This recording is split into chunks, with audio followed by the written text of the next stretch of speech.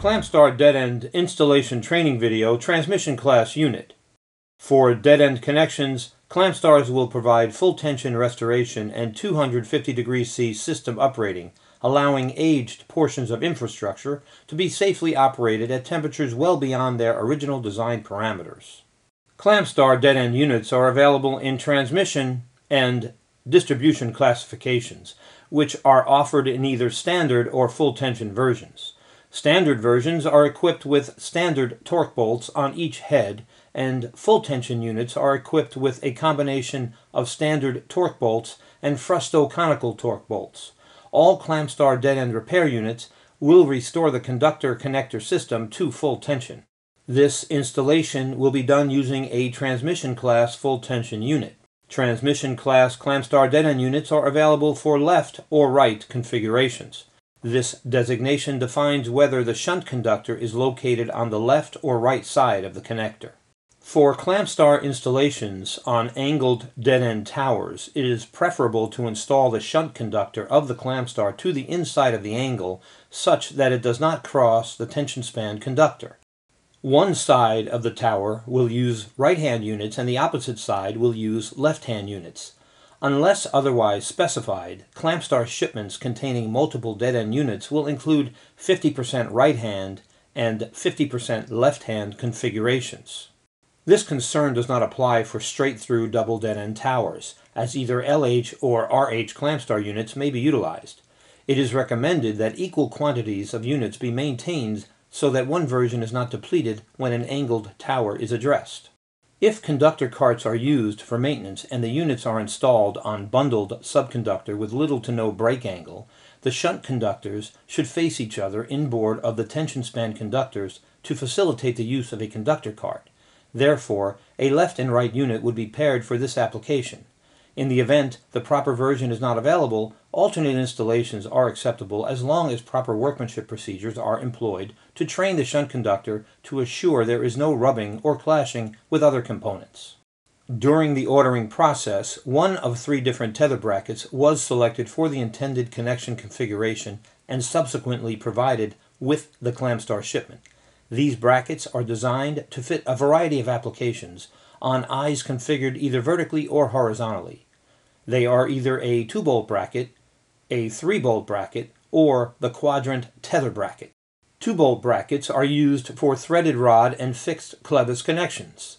3-bolt brackets are used for horizontal and vertical eye connections. And quadrant tether brackets are used for quadrant clamp connections. When installing the SafetyLink tether bracket on a quadrant clamp, be sure to align the bolt of the bracket perpendicular to the bottom surface of the clevis arms. The top portion of the quadrant clamp should be rotated for the most appropriate fit on the top surface of the bracket.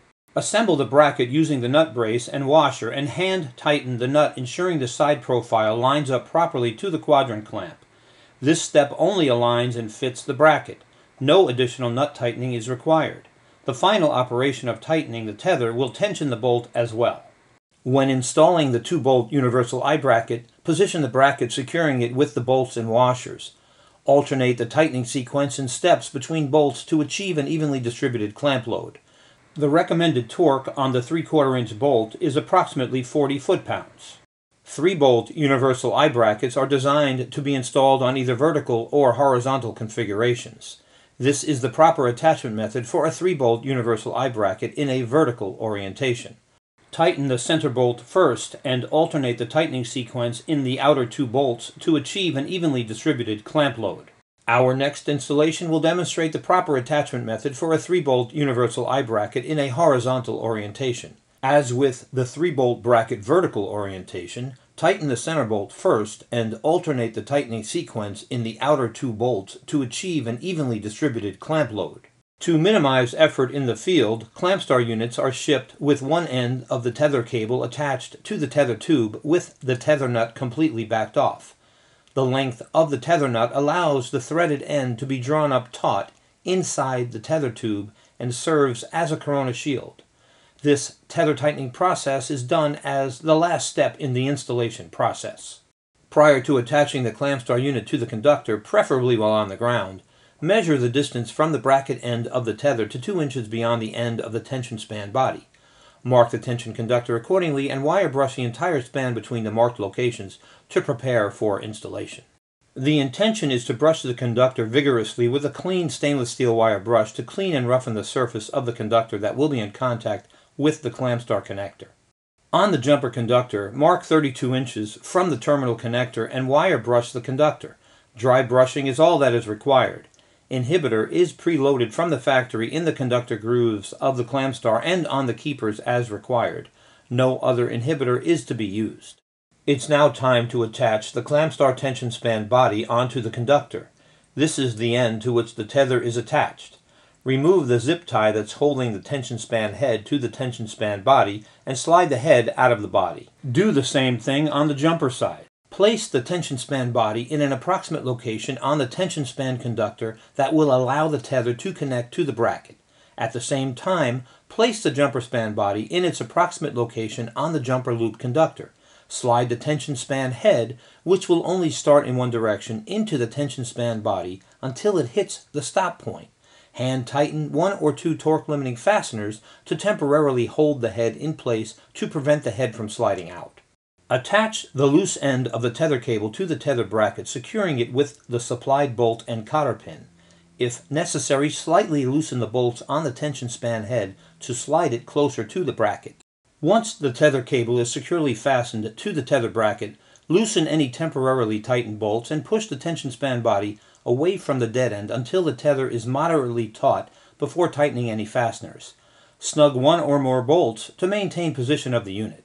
Transmission class ClampStar units are supplied with unique bolts designed to shear the appropriate torque level. The torque limiting bolt negates the need for a torque wrench, assures that proper fastener torque is achieved, and also provides inspectors a means to verify proper installation.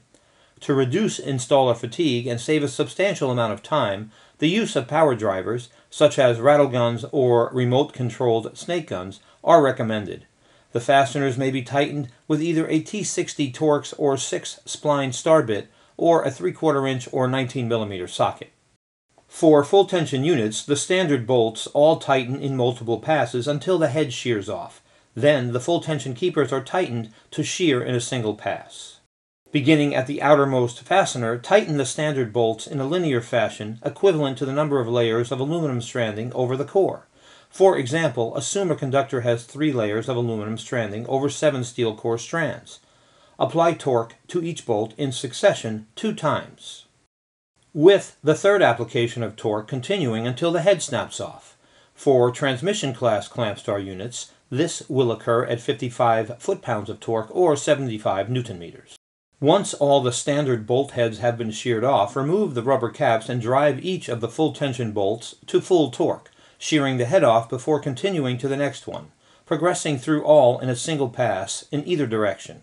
Repeat the process on the jumper conductor unit by sliding the head unit onto the body and tightening all the bolts with multiple passes until the torque limiting heads snap off. The safety link tether serves as a backup mechanical connection. It is not intended to be used to pull up sag in the conductor, but rather to only be tightened so it is snug, with no slack.